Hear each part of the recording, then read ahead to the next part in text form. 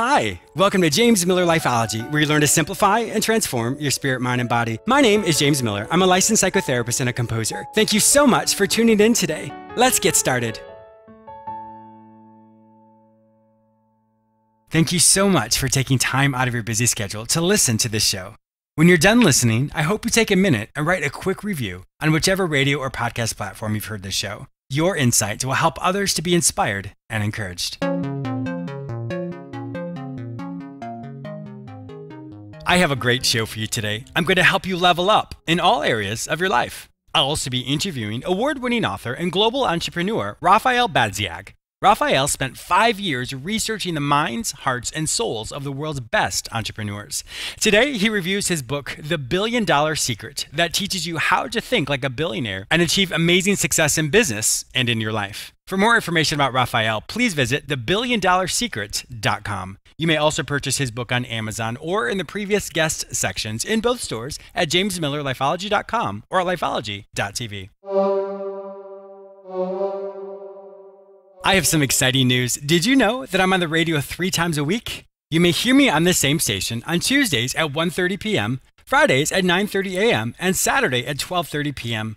You may also hear me anytime on iHeartRadio, as well as on all the other major podcasting platforms, including iTunes, Spotify, Google Play, Stitcher, and many others. Simply search for the show name James Miller Lifeology, or simply go to jamesmillerlifeology.com. Are you struggling to find your purpose? Has mediocrity set in and you can't imagine doing the same thing for the rest of your life? Are your relationships struggling or you aren't sure how to make long-lasting changes? Then contact me, James Miller. I will help you recognize the areas in your life that are going really well, and then we will look at the areas in which you're struggling. We will create actionable solutions to help you create long-lasting changes. You don't have to do this alone. Go to my website, jamesmillerlifeology.com, and click on the page Work with James. Fill out that form, and it will be sent directly to me. Don't let another day go by without finding your way. Your change can start today. Once again, go to jamesmillerlifeology.com and click on the page Work with James. Fill out that form to get started today. One of my favorite quotes is, "You can't hang out with chickens and expect to soar with eagles." And what that really means is those individuals who think different, who are not satisfied with the status quo, or who do not want to continue to do the things that perhaps other people do. Doesn't mean they're better or worse, it just simply means they want something different. If you continually hang out with the same people all the time, you will become like them. In psychology, we have what's called the law of the group, which means the characteristics of each individual combine to create a new culture or new group dynamic.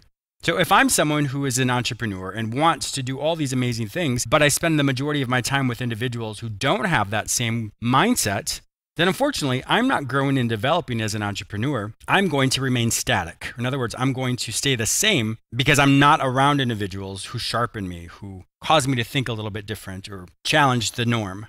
I once read that Harvey Firestone, Henry Ford, and Thomas Edison all had summer homes by each other. They were neighbors. They would spend hours talking about inventions or discussing things that most people wouldn't discuss. That story always resonated with me because you think about how successful each one of those people were individually, but combined together. Could you imagine sitting in on that conversation? Could you imagine how much you would learn? There's no difference when it comes to our everyday life. If you are the smartest or most successful person in your group, it's time to level up. There's nothing wrong with those individuals who are your friends or acquaintances. But in order to do something different, or in order to be someone different than you currently are, you have to spend time with those people who have already leveled up in their own life. Because remember, the law of the group determines how successful you're going to be. So today I would ask you, who are the people that challenge you? Who are the people in your friend group or in your acquaintance group or in your circle are the ones who are doing something different than the norm? How often do you individually spend time with them? Do you ask them how they're becoming more successful? Do you ask them to introduce you to other people who are even more successful than they are? When you invest in that time and energy with those people who are farther along than you, you will level up. You will start to have opportunities. You'll start to think differently. Your mentality starts to shift. At night when you go to bed and you close your eyes, what do you dream about?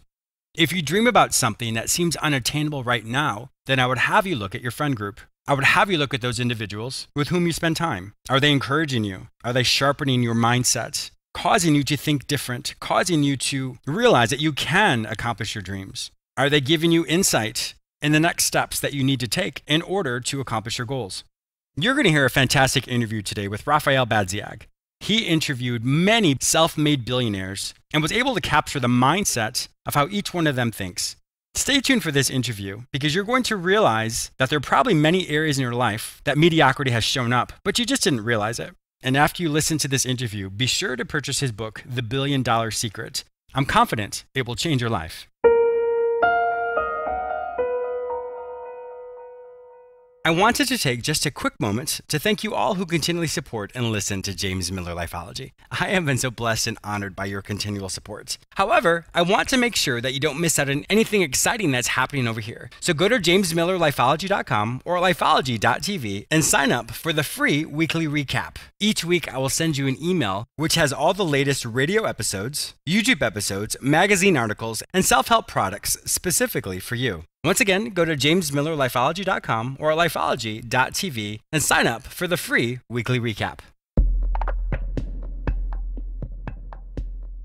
Rafael Badziag is a global entrepreneur, top TEDx speaker, an award-winning writer, and the author of The $1 Billion Secret.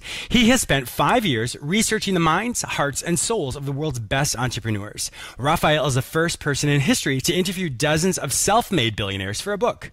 As an expert in psychology of entrepreneurship, he has been featured on ABC, CBS, NBC, Fox, in the USA Today, and the Wall Street Journal. Welcome to my show, Rafael. Nice to be here, and thank you for having me, James. Yes, I am really looking forward to this interview today. Now, from where are you calling us? From Germany, Europe. Oh, excellent. Wonderful. Well, I love having an international speaker come in. This definitely is a global show, so I can't wait for you to inspire all of us. So this is going to be a fantastic show. It's a global project, you know. I have traveled several times around the globe to actually meet and interview all these people for the book I wrote. When I was reading your backstory, I was like, oh my gosh, this is amazing. You definitely have so much to teach. And I want to hear a little bit of your origin story before we jump into the book, because you recognized when you looked at the world around you that you just had a different mindset. So walk us through that. How did you have your own success? Well, I started a startup in e-commerce in Germany, in Europe, back in the 90s. Out of the dorm, generally, I created the first fully functional online shop for sporting goods in Europe, Wow. European market, and so pioneered in that area, in that industry.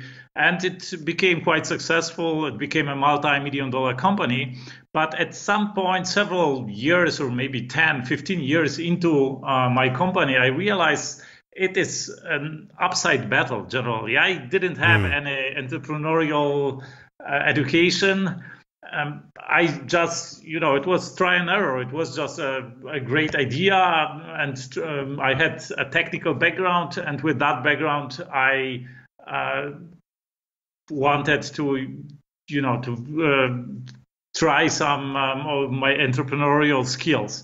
And after 15 years, maybe, I realized my competition, it looked from the side as they had more success. They started later, but they grew faster.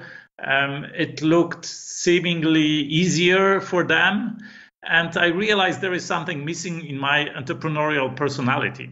And I realized, business, it's not only about your business model. It's not only about what you do. It's a lot about how you do and how you approach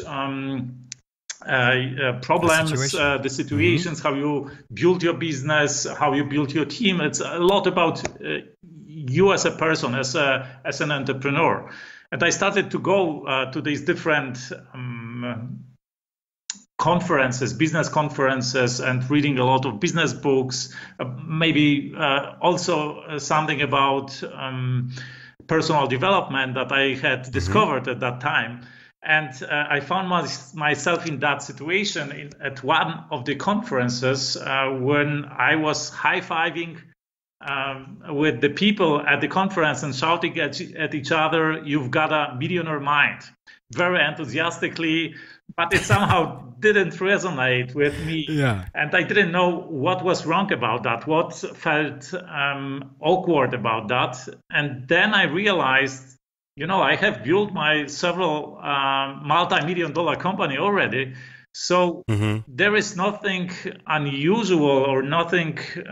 It's not a big deal to be a millionaire. Actually, I was at that time a millionaire already, and I didn't feel successful at all. And it is nothing about having like personal problems or some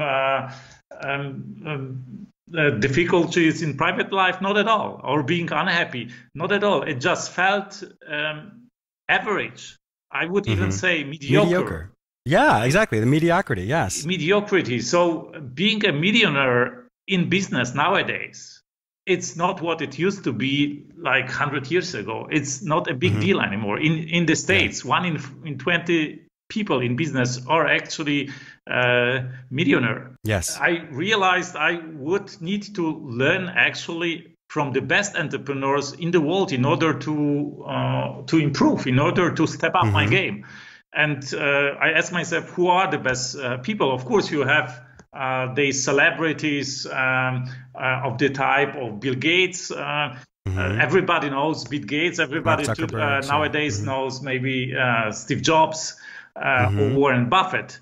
But these are people in very specific industries. When you consider, there is generally one general or one universal measure of success in business. In different ways of life, you can have different measures of success. People can define success differently, but in business, you have this net worth. And what net worth is the value you have built in your business career, right? So the more value you have built, the more net worth you have generally. So generally, the richer you are, the better entrepreneur you are. It's not really about money. It's not like you do it for money. And in my research, I found out billionaires have completely different motivations. But it is a measure, like a score of success that you can measure your business performance with. And so at the end, the richest people or the best entrepreneurs in the world are at the same time the richest people. And nowadays, it's the billionaires. And you have to realize the gargantuan difference in performance and also in wealth between millionaires and billionaires. It's unbelievable. I remember I was watching this TV show one time. They were looking for a house for a billionaire. Right. And the person's agent went to this house and like, oh, it's a nice house, but that's a house for a millionaire, not for a billionaire. And I remember that stood out to me because I was like, wow, this house is amazing.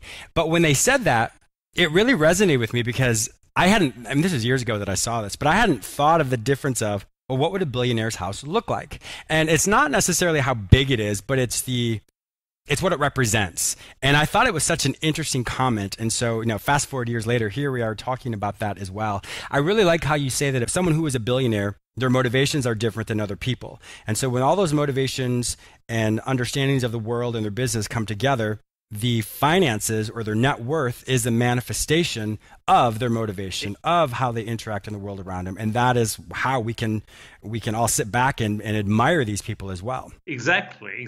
So, and it is really not about personal luxury. When you talk about this house, surprisingly, many billionaires, they don't like to spend money. I mean, this is one of the differences I found out between millionaires and billionaires. Because, in my book, I researched the success on 3 levels. Until now, there were like thousands of books about millionaires. So they differentiate between the losers and the millionaires. I don't call people losers. I call them drifters, right? So people who are unsuccessful. In my case, it's about business. So unsuccessful in business, they drive, I would say, aimlessly through the endlessness of the oceans of the possibilities, and they don't know actually what to do and how to get there. So this is the lowest level of success. Then we have, in my book, the millionaires. These are people who are considered in the mainstream successful people.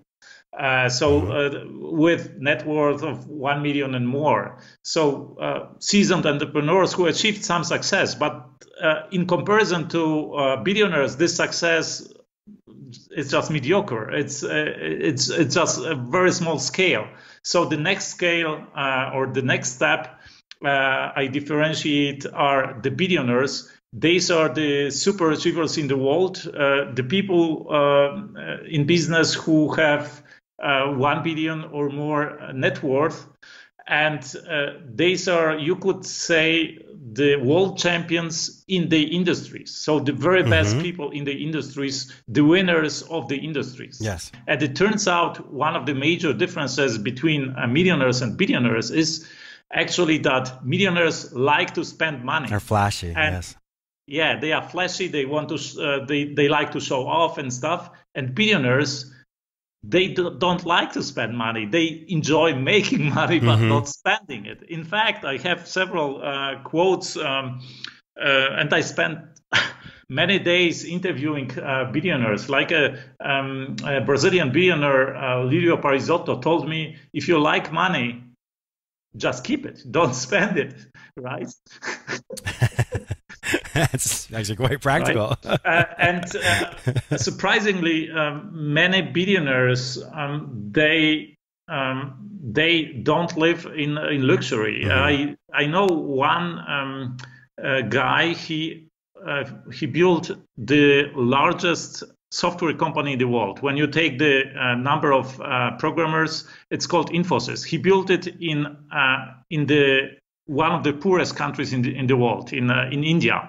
His name is Narayana Murthy, and he became the World Entrepreneur of the Year 2003. Wow.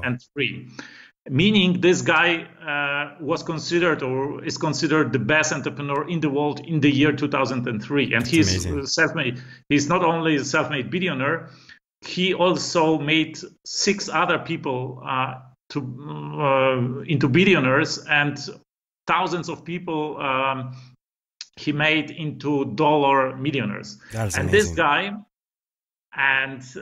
This guy, there is a legend. It's a legend, but it's a true legend.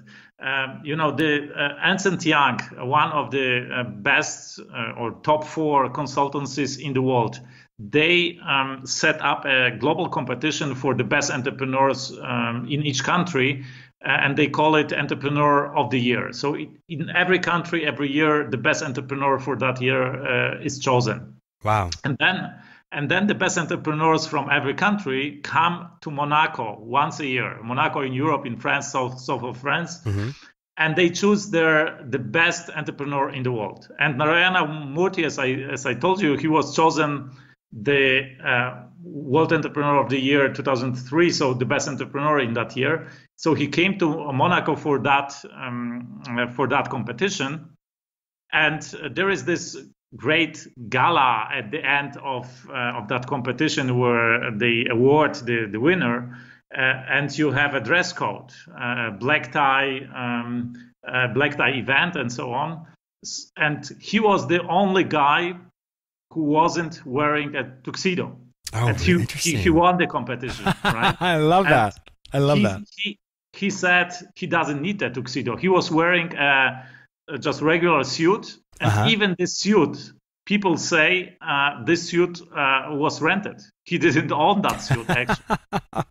And he was a billionaire at that time, and he won the competition for the best entrepreneur in the world. And this guy actually lives in his 3-bedroom apartment from the time when he founded the company. And his only luxury he actually allows himself is books. He has a library of thousands of books, but he really doesn't enjoy spending money. So the reality of billionaires that I have found out is really far away from the public image that is promulgated by the media. Media, of course, focuses on flashy images and wants to show you people who like lavishly spend money, some parties, and maybe wild private life.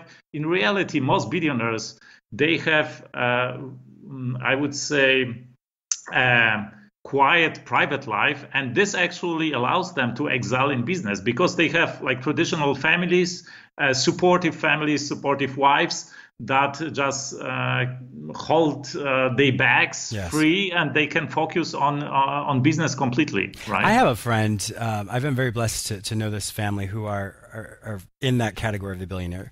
And it's funny because when I first met their son, a good friend of mine, I didn't know, and they're not ones to tell me how much their net worth is. That's just not who they are. But when I found out, I laughed because my good friend, he drives a 2007 old car. Exactly. And his house, it's a beautiful house, but it's an old house. And in the world, you would say, oh my gosh, why have you not gutted this house and redone it? But he's like, I don't care. I don't need it. And his parents are self-made. When you see them, you would have no idea, and that's their net worth. Like they go to this little diner all the time, and I see them, and they're great people, so modest, so humble, and they're not in the limelight. And in fact, where I live here, a lot of people don't know who they are. Now, the people who are in the money know who they are, but so it's just interesting to me. So I really like hearing this, and I know from a personal standpoint, the people I know that are in that category, they're just like you say, and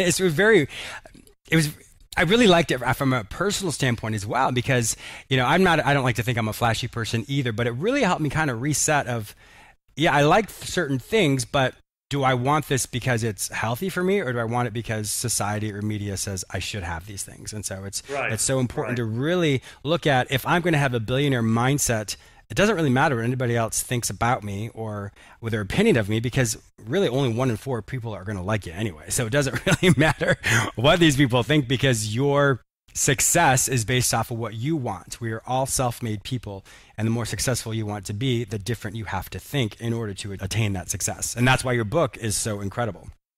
Absolutely. And talking about old cars, I have in the book, I have a billionaire, and UK billionaire, Peter Hargreaves. He is the founder of Hargreaves Lansdowne. This is the largest financial service in UK. They have $120 billion under management, and this guy is a multiple billionaire. And when I was interviewing him, he was driving an 8-year-old Honda Civic. That's what my friend is driving. Because he told me, this is an economic car, and he doesn't need anything better. That's so funny. They're driving the same car. That makes me laugh. Yeah. Well, we only have a few more seconds, but I wanted to ask you this. So the people listening to the show right now, they may think, Rafael, I am not a billionaire. I have this job that I'm currently in, or my life is at a certain level right now. What advice would you give them? So first of all, read my book. Yes. Right? Well, there's that. Yes. You can't put it really in one advice, in one sentence. It's I have identified 20 principles of billionaire wealth and success, and describe the intricacies of them. And but if I had to give one advice, it would be probably the first step would be to realize that the success is not caused by external conditions. The success is in you. So I have people in my book who started from really the worst conditions you could imagine. People who were homeless, who were Bedouins on desert, who almost died because of hunger and thirst. People who were illiterate in the age of 14, and so you would never want to change. To be in their situation, or to have such a start in life.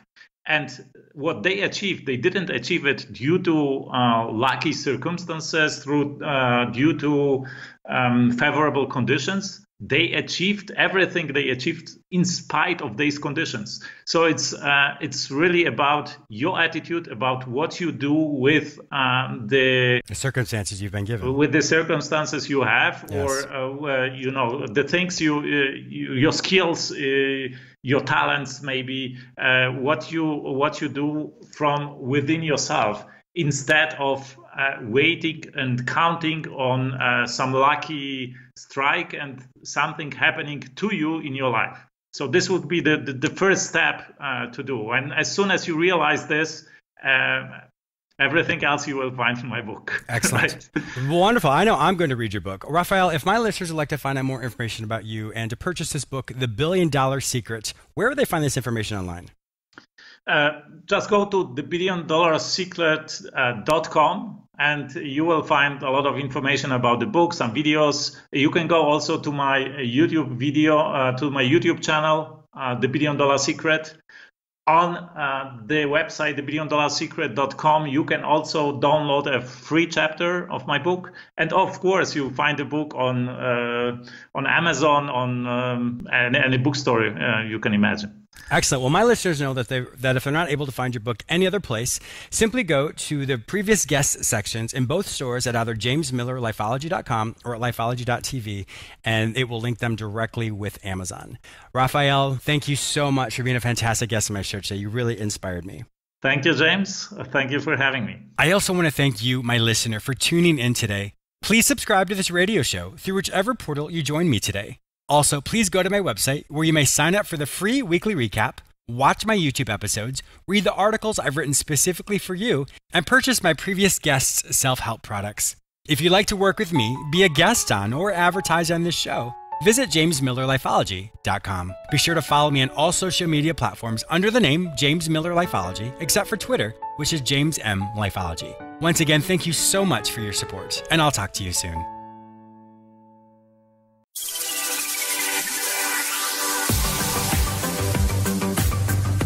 AM/FM 247, the best in talk and music all day and every day.